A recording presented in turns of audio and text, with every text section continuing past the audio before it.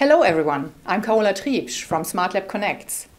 We are happy to announce that ACATech, the German Academy of Science and Engineering, will organize a conference track at our smartLAB Connects with the title Corona as a Driver for New Ways in Drug Development and Production.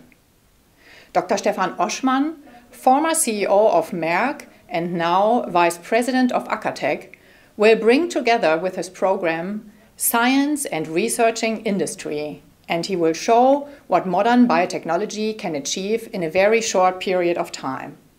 Tune in on September 7, 9:30 to 12. We are looking forward to having you.